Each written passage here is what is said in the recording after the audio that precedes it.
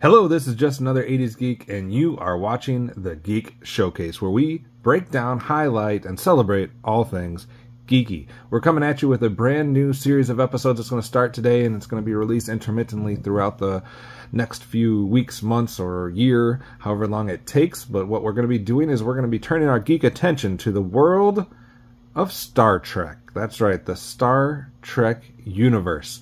And the way we're going to be doing this is we're going to be looking back at each individual series, and we're going to be giving you our ranking of the Star Trek characters, worst to best, in each of the series. And then at the end, we're going to do an overall list of some sorts to be determined. So we're going to start off, it makes sense. Let's start at the beginning. Let's start with the OG, the original series, a lot of times listed as Star Trek TOS, or the original series. This consists of a lot of the classic characters from that 1960s, 1970s version. And just to kind of do some housekeeping, guys, we're only counting main cast members or recurring roles that were a position of the crew. We're not ranking villains. We're not ranking people they may have come in contact with at other worlds, aliens, things of that nature. These are people that had to have held a position on the ship. So that kind of gives you a little bit of ground rules as far as who can and cannot be included. So we have decided that there was 9 crew members that appeared in enough episodes to be included in this. So we're going to start at 9. We're going to work our way up to number 1. Starting 9, we're going to go with Yeoman Janice Rand, played by Grace Lee Whitney. Grace Lee Whitney sadly passed away in 2015 at the age of 85, but she played Yeoman Janice Rand, who was the yeoman for Captain James T. Kirk in that series. She didn't have a whole lot of screen time compared to some of the other folks that you're going to see us mention here in this episode, but she was definitely interesting, iconic look there with her hairdo, the blonde, bleach blonde, like beehive of a hairdo, so that was interesting. She first appeared in the episode The Man Trap, and she had significant episodes in The Enemy Within, Charlie X, Miri, but this is a somewhat of a side character. That there were going to be more appearances of her, but they kind of wrote her off because they felt like the Captain Kirk character was too closed in if he had a significant love interest. So they wanted to get her out of there so that Captain Kirk could be more of the single eligible bachelor bouncing around from woman to woman, like he didn't do that enough anyways. So you do see in the later parts of the series where there's a variety of other different yeoman characters that come in and play various roles in that, as she's kind of written off basically halfway, I think it was halfway through the first season or something of that nature.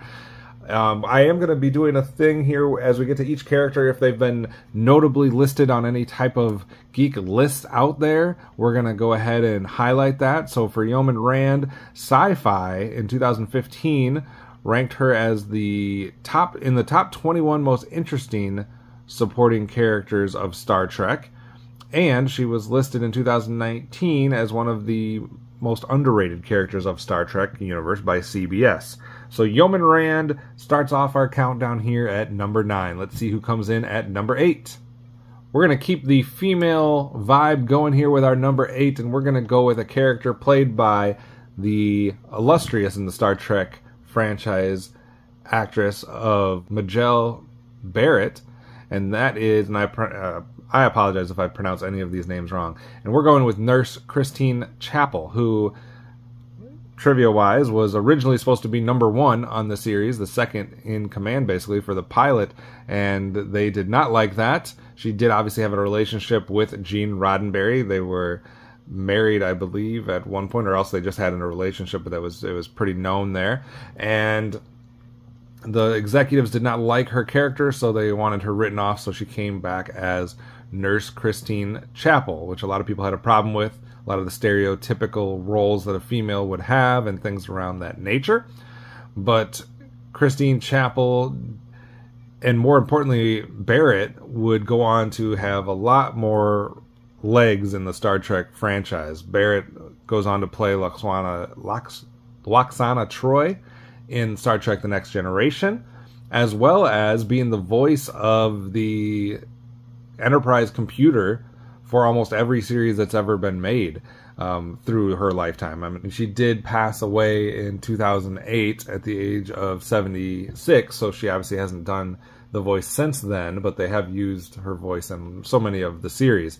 Nurse Chapel also in 2016 was ranked as the 60th most important character of Starfleet within the Star Trek science fiction universe by Wired magazine out of 100 characters. So that's where she got some notoriety there. We're going to put her here at number 8 as far as the original series crew. Let's go on to number 7. For number 7, we're going to go with Pavel Chekhov, played by Walter Koenig. He is currently 87 years old, an actual surviving member of the cast here.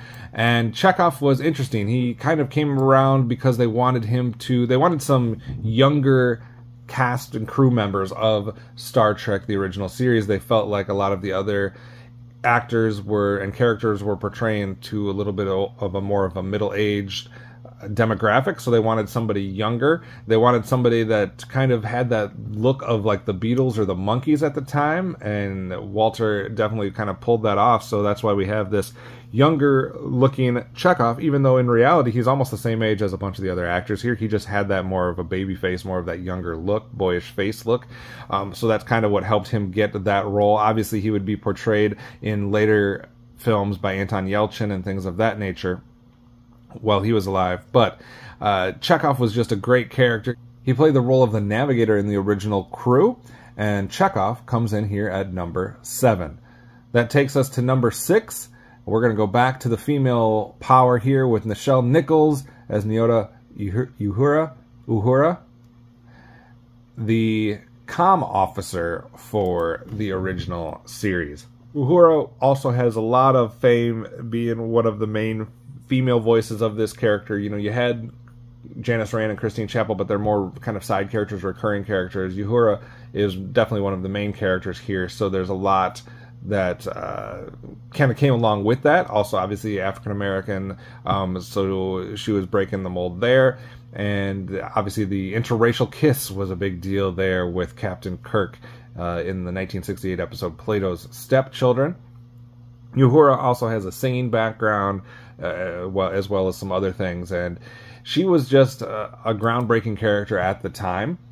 And she actually just passed away in 2022 at the age of 89, unfortunately, but she is just a iconic character within the Star Trek universe, so she's going to be in a lot of rankings here. So in 2013, she was ranked among the top 50 sexiest characters of the science fiction genre. In 2016, Screen Rant rated Uhura as the 16th best character in Star Trek overall, as presented in television and film up to that time, highlighting the character as a lingual expert who could handle herself on away missions. In 2018, Comic Book Resources ranked Uhura as the 23rd best Starfleet character of Star Trek. In 2018, The Wrap placed Uhura as 20th out of 39 in a ranking of main cast characters of the Star Trek franchise. In 2016, she was ranked as 14th most important character of Starfleet by Wired magazine. In 2017, Screen Rant ranked Uhura the second most attractive person in Star Trek universe. We'll get to who the first one was in a later episode. In 2017, Comic Book Resources ranked the performance of Mirror Uhura the 14th fiercest female character of the Star Trek universe. They also, in 2018, ranked Uhura as the 23rd best member of Starfleet, and in 2019, Sci-Fi ranked her as the 5th sexiest Star Trek character. So a lot of rankings and a lot of positive reception for Uhura in the Star Trek franchise, but for the original series crew, I'm putting her here at number 6. That brings us to number 5. Some people probably would have Uhura higher than my 5 and 4, possibly, but for my number 5, I'm going to go with the iconic George Takei in his role as Hikaru Sulu. George is 86 years old. He obviously went on to play this role in Voyager, Lower Decks. He did some voice work in some of the animated versions as well. He's also done a lot of voice work just in general. But Sulu, as our next character, number 5 here, I just think that perhaps it's just because of the fame that Takei has garnered since, but I still think Sulu played an interesting role here as this Asian character in the original Star Trek series, but he didn't really fit into the Asian stereotypes of characters that were kind of being played a lot of times in the 60s, 70s, and even in the 80s. So I thought it was interesting that he kind of had a little bit of a different take on that, and I thought it was well-deserved, and I thought it did a lot to kind of break the mold. So I think he was a very important character when it came to that. He obviously has been reserved very positively. He wasn't just the prototypical bad guy like he played in a lot of other films and TV series. So I thought he didn't come across as that mute or expressionless or unemotional typical Asian character that we got in those days. So I like that. So that's why I'm ranking him as high as I am here. I just think he's pretty memorable here. In 2017, Screen Rant ranked Sulu as the 15th most attractive person in the Star Trek universe. In 2018, CBR ranked Sulu the 17th best Starfleet character. 2018, The Wrap had him 19 of 39 as main cast characters. 2016, he was ranked as the 18th most important character of Starfleet by Wired magazine. And in 2019, Sci-Fi had him as the 9th sexiest Star Trek character. I don't know about that, really. I'm not a good judge of that, but perhaps I would have a lot of other people as sexier characters than Sulu. But you can't argue his importance, so that's why Sulu comes in here at number 5. That takes us to number 4, probably, again, another controversial choice. A lot of people would probably have him lower than possibly Sulu or Uhura, but I'm going with James Doohan's Montgomery Scott here at number 4. Unfortunately, Doohan passed away in 2005 at the age of 85. He did appear in a Next Generation episode, and this, of course, is the chief engineer of the crew. So Montgomery Scott here at our number 4 spot. I just think Scotty has such memorable moments. If you go back and watch this series, maybe he doesn't come across as one of the most important people in that crew. But when you look back at everything that has happened with Star Trek over the years, and just in pop culture, like Scotty has the "Beam Me Up, Scotty," and "I'm giving it all she got, Captain," and all those types of things have become so iconic as far as his portrayal of this. So I just think it's fantastic. He's appeared in 10 films. Obviously, he appeared in the Next Generation episode Relics. He obviously did the voice in the animated Star Trek series. He's done a lot of stuff in that world. And I just think he's such a great character within that world. And his appearance in Next Generation is still one of my favorites. It's just kind of that looking back on the nostalgia, looking back on your past, dealing with that, dealing if you still have a purpose. I think that is a great episode. If you have not seen Relics from Star Trek The Next Generation, please go back and watch that, and you will understand why Montgomery Scott, or Scotty, is so high on my list. As far as some of the rankings go from other publications, 2009 IGN rated Scotty the 16th best character. 2016 Screen Rant rated Scotty as the 18th best character overall. In 2016, also, Scotty was ranked as the 19th most important character by Wired magazine. The Wrap placed Scotty as 12 out of 39 as far as main cast characters in 2018. In the same year, CBR ranked Scotty the 9th best Starfleet character. And in 2019, Screen Rant ranked Scotty the 5th smartest character of all Star Trek. So that is Montgomery Scott. He is our number 4 on our crew of the original series. That leaves us with 3 left. It should be obvious who those 3 are, but what order are they going to come in? All right, number 3, we're going to go with Bones. Dr. Leonard McCoy, played by DeForest Kelley, who unfortunately passed away in 1999. He was the first of the main cast to pass away at the age of 79. He also did appear in an episode of The Next Generation. Obviously, he is the chief medical officer of the original crew of Star Trek, of the original crew there on the Enterprise. So Leonard McCoy, Bones. It doesn't get, I mean, it was basically a 3-ring circus there at the top of the crew here for the original series. And I think it makes perfect sense for Bones to come in here at number 3. I'm a doctor, not a whatever. Obviously, he has some iconic lines, too. He delivered 11 times. He said, "I'm a doctor, Jim, not a whatever," and fill in the blank type thing. So it's just a great line there from that. And he just had he brought this great chemistry, this great dynamic between himself and Kirk, and especially when he would play off of Spock, because Bones and Spock are so different as far as the logic versus the science and the feel, the emotional stuff that came along with the portrayal by DeForest Kelley. So you see a lot of times Spock and Bones playing off of each other, and Kirk being kind of in the middle, and it's just a great dynamic. It brought so much to the series. Carl Urban plays McCoy in the 2009 film, but in this original series, I just think it's this one I feel more comfortable than ever. You can argue who's 4, 5, and 6 and what their order are, and you can probably argue between 1 and 2. I don't think there's an argument for who's number 3. I think DeForest Kelley's portrayal of Leonard McCoy is solidified, in cement, permanent. He has to be the number 3 ranked character in this crew.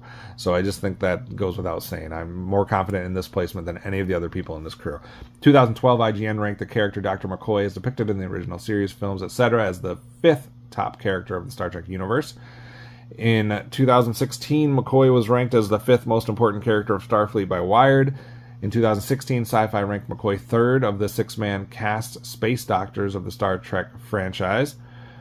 2017, Screen Rant ranked McCoy, played by Urban, as the 17th most attractive person in the Star Trek universe. And in 2018, The Wrap placed Dr. McCoy as 6 out of 39 as the main characters. And then finally, same year, CBR ranked McCoy as the 11th best Starfleet character of Star Trek. Interesting thing that we might do. We might have to compare all of the different positions and the doctors or the captains or the things of that nature. But Dr. Leonard McCoy here comes in at number 3 for the ranking of the original cast. That leaves us only with 2 spots, and this is where I'll probably catch a lot of flack because I'm not going to rank it the way people want me to.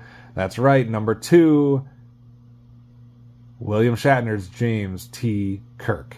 He's 92 years old. Obviously, he is most known for his role as Captain Kirk, but he also had a main role in T.J. Hooker. He had a main role as kind of the narrator in Rescue 911. He was a main character in Boston Legal. He's a WWE Hall of Famer, for God's sakes. How do I not have this guy at number 1? Well, just for me personally, when I'm ranking the characters of the original series, James T. Kirk is great. He's iconic, but I just like another character a little better as far as finding the other character more interesting. So that's why I've done it the way I've done it. But there's no taking away from James T. Kirk. He's the OG, the original captain, basically, if you don't count Pike and all the other stuff that kind of whatever. But James Tiberius Kirk, I mean, what a name, too.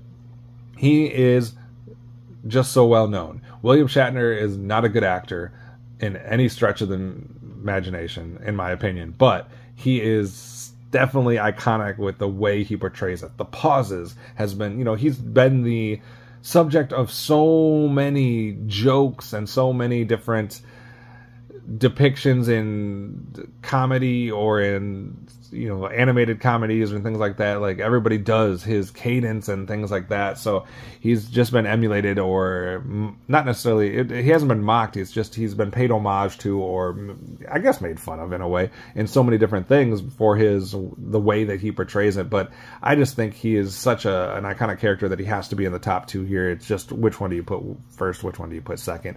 In 2012, IGN ranked the character as the number 1 top character of the Star Trek universe. In 2016, he was ranked number 1 most important character of Starfleet within the Star Trek science fiction universe by Wired. Out of 100 characters, he was number 1 there. 2018, CBR ranked Kirk the best Starfleet character of Star Trek. 2019, Screen Rant ranked Kirk the 8th smartest character of Star Trek. So a lot of people not just putting him as number 1 in this crew, but number 1 overall in the whole franchise. I can't do it. I'm sorry, guys. His portrayal as a character was very male chauvinist, womanizer, things of that nature. So he had that going against him, and I just don't think he's quite as interesting as some of these other characters, guys. I'm sorry. I know he's probably the most iconic, the most well-known, but for me, he's not the best character in the original series. He's number 2. So that leaves, obviously, number 1 as Leonard Nimoy's portrayal of Spock. Leonard Nimoy passed away in 2015 at the age of 83. He did appear as Spock in The Next Generation, the 2009 films, and obviously all of the original films. I just think Spock, who is the first officer, the science officer of the original crew, is the best character of that cast. He just brings so much to the show, so much to the role, and I just can't go another way. It's between him and Kirk, and I just lean towards Spock. I just think he's more interesting. Like, more people know, like, the live long and prosper, the hand signal. More people, I just think he's just so recognizable in this role, and it's just lived on further than Captain Kirk has in more ways than one. He's come up in a lot of different stuff because of how interesting his character is as a Vulcan, as, you know, not a human. He's the first, you know, main Vulcan character that we get. And I think his play off of James T. Kirk, his play off of Leonard McCoy, just makes this series and makes this crew work. Without him, I just don't think you can have as good of a crew. You could say the same thing probably about a lot of these other ones, including Kirk, but I just think Spock is the more interesting character and the character that I like a little bit more. I like him more than any character that appears in the original series, obviously, which is why I put him in the #1 spot. So argue as much as you'd like, I'm sticking to it. Spock is the best character of the original series. Let's see where he ranked amongst some other stuff. In 2004, he ranked number 21 in Bravo's list of the 100 greatest TV characters. That's just not Star Trek, guys. That's 100 greatest TV characters. He was 21. In 2008, UGO named Spock one of the 50 greatest TV characters. Again, TV characters. In 2012, IGN ranked the character Spock as depicted in the original series as the second top character of the Star Trek universe, to Kirk, obviously. In 2017, Screen Rant ranked Spock the 5th most attractive person in the Star Trek universe. I don't know about that, but that's okay. In 2018, they ranked Spock as one of the top 8 most powerful characters. And in 2018, CBR ranked Spock the 6th best Starfleet character of the Star Trek franchise. So a lot of other things that you can probably find about Spock out there. There's been a lot written about him. There's been a lot done about him, television-wise, movie-wise, etc. And he is, for me, the #1 character of the original series. We'll have to wait and see towards the end of this series of episodes if he ranks #1 overall of all Star Trek, or if he's simply the best of the original crew. We'll also have to see how he handles himself amongst the first officers or the science officers and see where he ranks there. But that does it for this episode of the Geek Showcase. Once again, the ranking was from 9 to 1. We had Yeoman Janice Rand at 9, Nurse Christine Chappell at 8, Pavel Chekhov at 7, Nyota Uhura at 6, Hikaru Sulu at 5, Montgomery Scott 4, Leonard McCoy 3, James T. Kirk #2, and Spock #1. So tune in for more episodes of the Geek Showcase where we go through all of the other crews. Who's the best of Discovery? Who's the best of the Next Generation? Who's the best of Deep Space Nine? If you want to hear a controversial one, wait till Deep Space Nine, because I do not agree with most people on that. Who's the best in Voyager? Maybe a little bit more controversy there too. Enterprise. We're going to do them all, guys. So tune in for more episodes of that as we make our way through that in the Geek Showcase. We might spatter some other episodes in between some of those, but that's what we're going to be doing here when we look at the world of Star Trek. This has been Just Another 80s Geek. Tune in next time.